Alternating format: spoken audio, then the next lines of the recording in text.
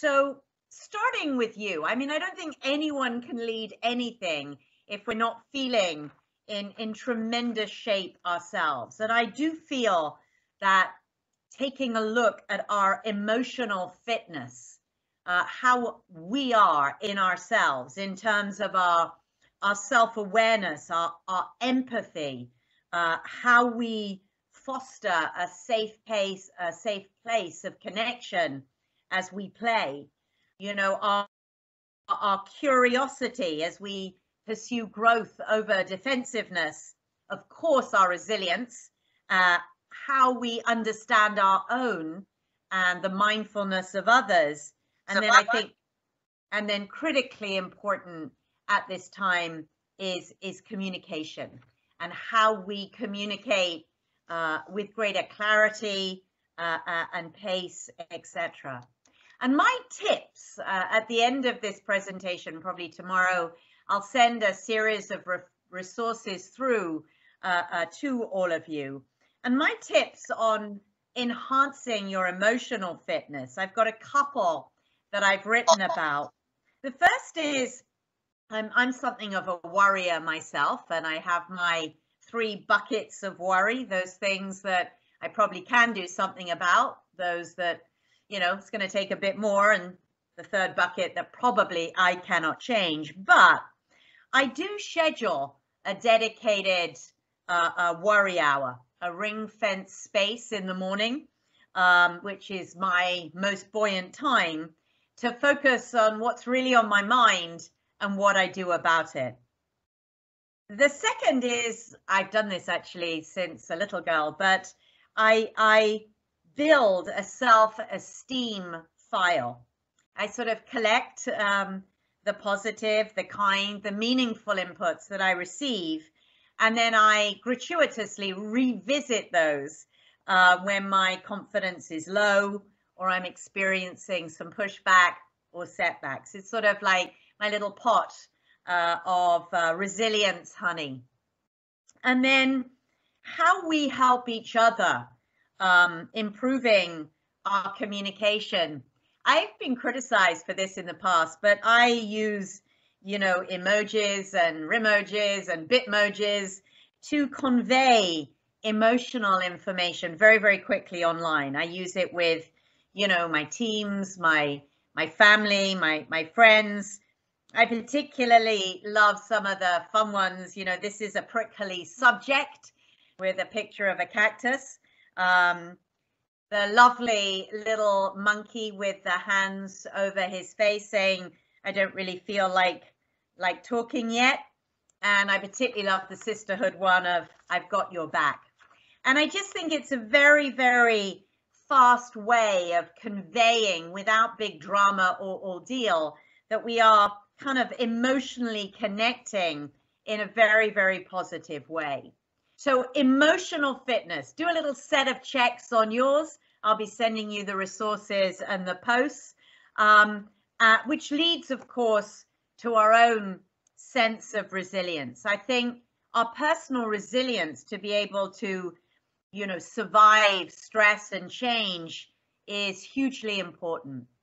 During the space of the last 6 months, I've been doing 2 or 3 things a little differently, which I'd share with you as they may be helpful.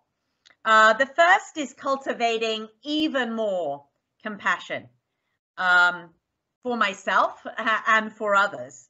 And I think we all know the research is quite overwhelming that expressed and demonstrated compassion really increases positive emotions. It creates positive working relationships and really helps to enhance cooperation and collaboration. So a bit more overt, conscious compassion.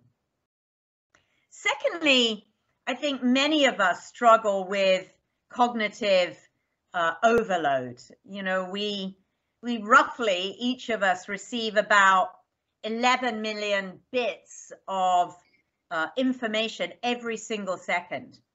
And our brain, all of our brains, I'm sure some are more powerful than others, but our brain effectively processes only about 40 bits a second.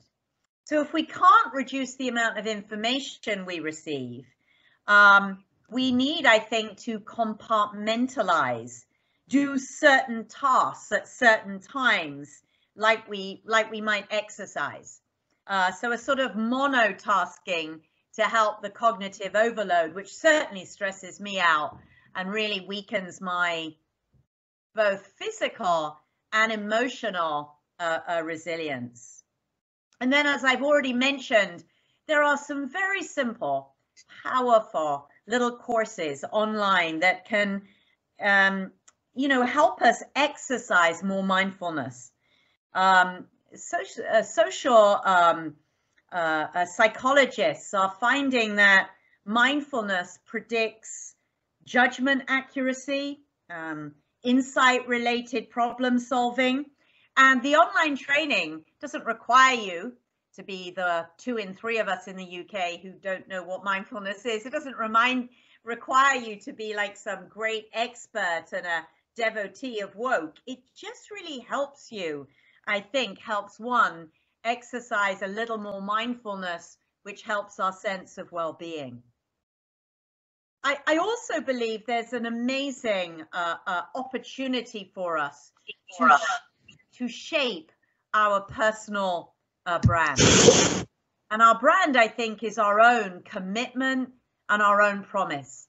How we think about and write about those things that are of interest to us and to others. And having your personal brand, I think, encourages and enables you to, when you are leading others, to really have a depth and a multifaceted approach that can be, I think, most helpful to all involved.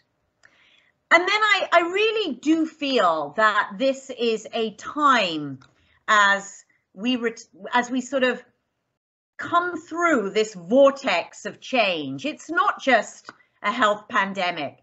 We also have a climate crisis. We have deep change within inclusion and diversity, or we should be having deep change within inclusion and diversity. And of course, massive technology change. And I think that it requires us to, of course, use our head as leaders, but that the heart-centered leadership qualities I am finding through my business coaching, through my mentorship, through the work that I'm doing as the executive chair of Mission Beyond are very important.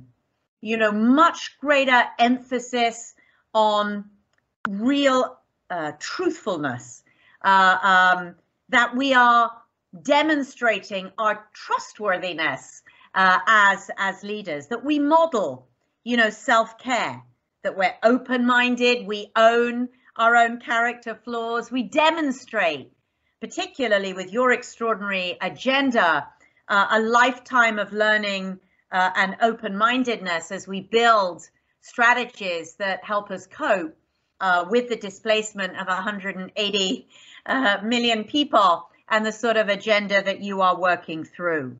So these heart-centered leadership qualities that I will include in my resources update after this talk, I'd really encourage you to look at, because pretty much everyone, from my own millennial children in the workplace to the people that I interact with, are needing something extra from us as leaders as they deal with the anxieties of return, new teams, or just phenomenal work schedule laid out in front of them. So I think the summary of that little section is, you know, if you are feeling good, if you are strong, if you are kind and compassionate, I think your leadership in building back a better normal can start to project outwards. If you're anxious, stressed, unhappy, it's very difficult to really act as an emollient or a driver or a colleague in this new normal which we need to build. I also feel the second portion is about boosting morale. I think it's hugely important at this time for all of us that we are boosting the morale of ourselves, and I've just described a whole host of ways that one can do that, and boosting the morale of others. And there are 3 gems that I have used throughout my career across 4 continents in managing the very first SARS outbreak as I was based in Hong Kong and then Shanghai. I used them extensively as I was running American teams 20 years ago during 9/11 and all that happened after that. And I think it is absolutely key, tip number 1 is to develop, intensify, really work at psychological safety for your teams. In all teams that I have worked in, people are no different on this around the globe, creating an environment of fairness. Either there are no favorites or everyone's a favorite, depending on your approach to leadership. Encouraging outspoken views whilst deeply embracing inclusion and diversity builds great trust.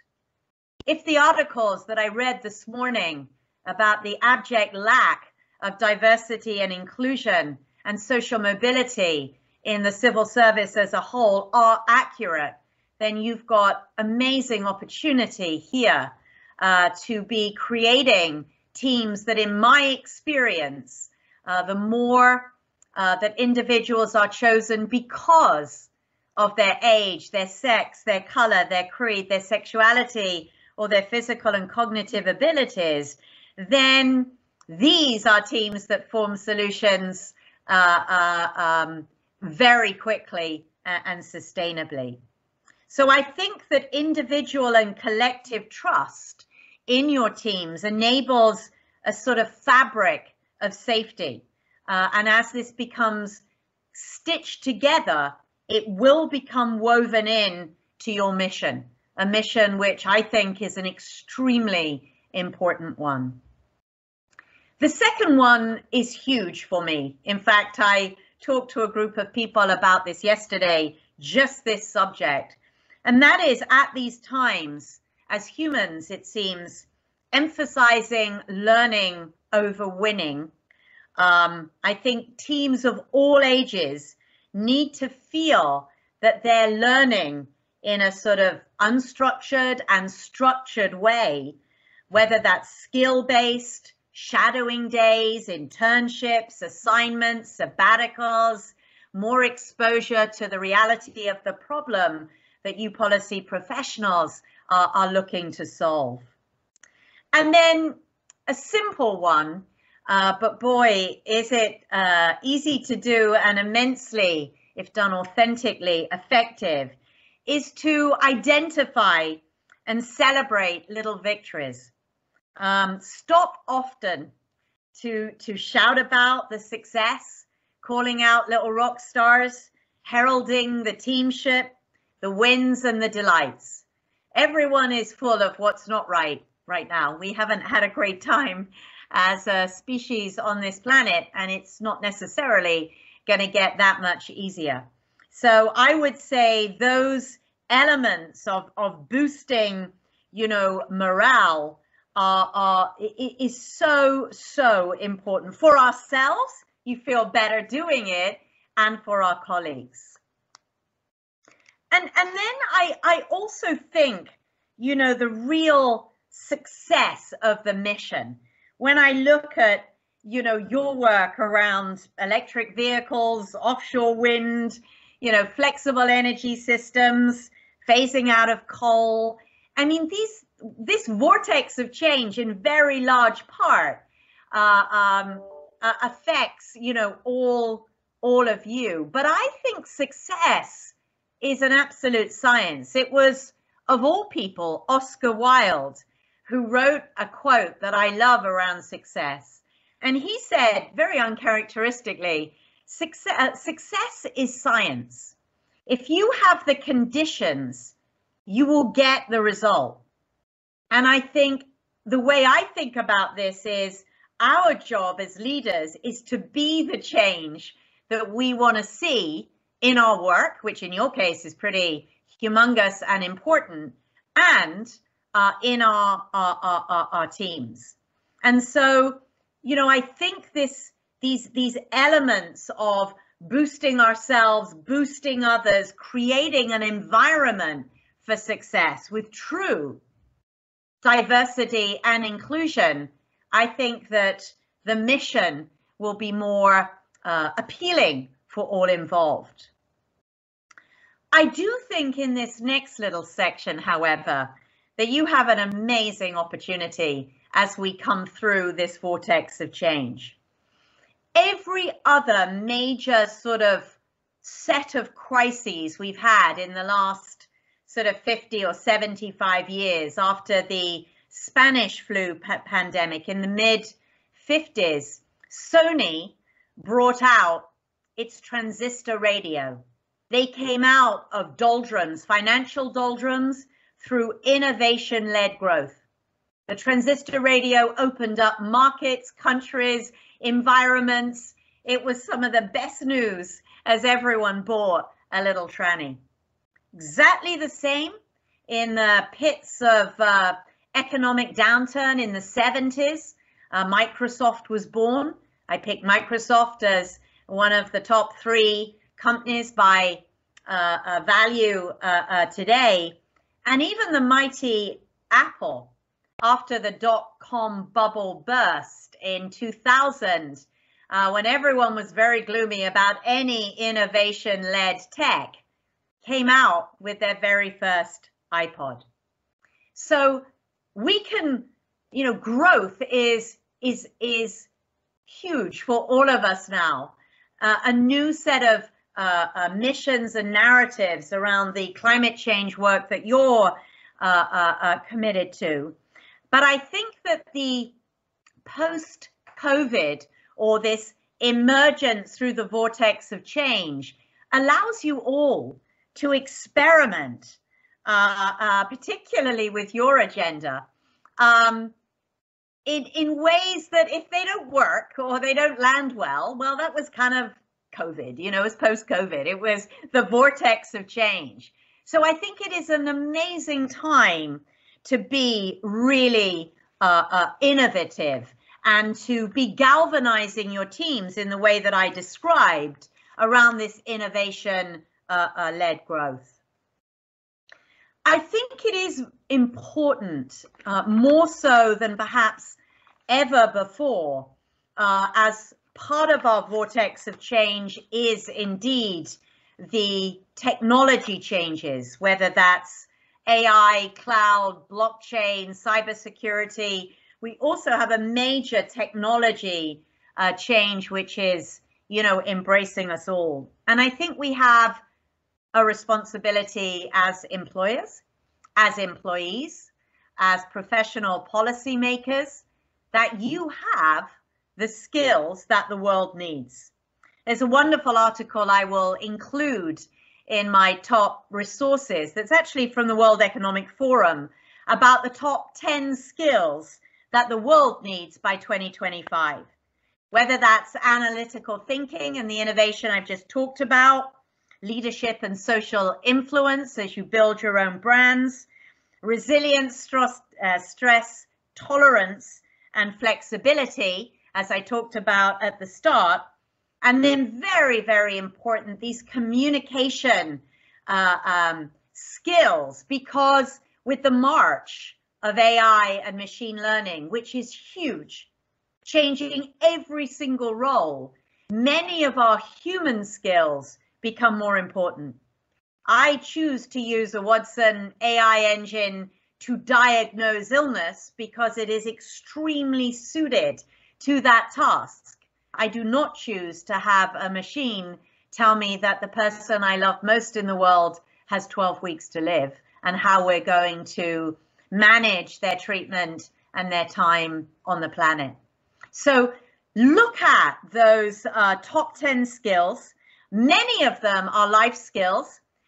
Some people call those soft skills. I suspect that isn't women, but life skills that really enable us to have the communication, build the narrative that is so essential, I think, at this time.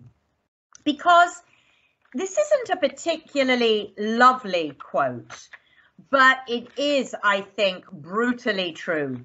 It is by the thinker and writer Alvin Toffler, who wrote this time last year, the illiterate of the 21st century are not those who cannot read and write, but they are those who can't learn, unlearn, and relearn.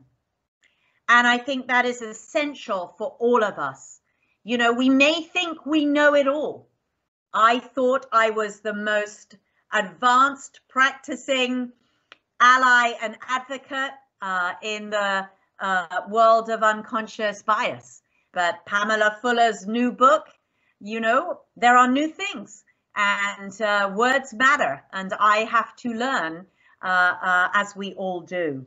So I think skills the world needs is a very, very important point for you to think about in your learning, your development, and your role inside of the department. I think your mission is an extraordinary mission, and my advice, I'm not in government, I'm not a policy professional, but I think for the planet, it is really about speed over elegance as we build back better in this area. You know, if it is true that 180 million people will be displaced by climate change by 2100, then, you know, this need to get out there without a completely polished and perfect and elegant set of positioning, but with speed, I think is very, very important. As is the war for talent. It is staggering, with many retiring, many baby boomers retiring, many people not going to college, the skills that I've just described that the world needs, and the great and significant core of ethics in leadership, and the combination of ethics, competency, and trust really means that the war for talent is something that you need to win. Now you have a mission that means that extraordinary people want to come work with you and do these things. But I feel that we shouldn't take that for granted, that every organization at this time needs to relook at the wonderful work. It's, you know, a couple of decades old now, but it applies in every country I've worked in every industry I've worked in every single situation, from transformation to crisis, from crisis to reboot, to innovation-led growth. And that is David Rox's SCARF model, that at times of great change, all of us need to feel as much personal safety. I talked about that earlier in creating, you know, psychological safety, and that within that safety, our status is, we all know our roles, our positions, our state of being. This is not the time for sort of fuzzy ambiguity. The C of SCARF, certainty, that's a hard one. None of us have much certainty at the moment. Let's focus on the things we can be clear about. For example, I've been reviewing a number of companies' amazing return to work and hybrid space models. And you can, you know, craft some certainty within that, you know, maybe coming to the office for 3 things is what we will do. Those 3 things will be for coaching and career-based work, for collaboration, and for a sense of community. So we can't give full certainty to everyone. No one has that. But helping to provide it, I think, is important. A sense of autonomy. This is a time for people to breathe life into their parts of the agenda, a sense of deep relatedness to each the other with the empathy that I've described, and a feeling that people have that they are being treated fairly. So I really feel that if you pull all of these together, leadership is really about creating greatness in others. Whether it was the mighty Gaius Julius, not my favorite of leaders on every single dimension, but, you know, some of his victories, because he made everyone that marched for him feel like a little emperor themselves. As I say, I wouldn't take that analogy too far, but, you know, it worked for what he was trying to do. My amazing life coach I had for a year before I became a public company CEO at Premier Farnell, Dr. Paul Offman, really helping me to create fellowship as well as leadership. And then asking yourself each day, you know, why do others really work for me or with me? You know, how do I make others feel? What is my personal philosophy? I'll never forget the mighty Mitt Romney when he was running for president. He said his personal philosophy was every day winning market share. I couldn't help thinking that was ever so American, but it worked. Well, he actually didn't, because he didn't get his goal. But what is your personal philosophy that people say every day, I see that in Emma Smith? That's what she does, and that's what it makes me feel.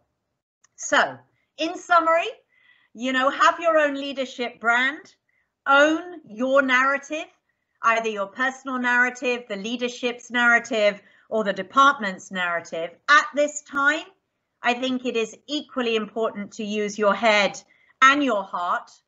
Do not rest on your laurels that you have one of the most exciting and important agendas in the world, because there is a war for talent. And if you don't make people feel good, as well as having great work with really diverse, please, civil service, come more diverse, with high performing teams, I think you will have amazing success.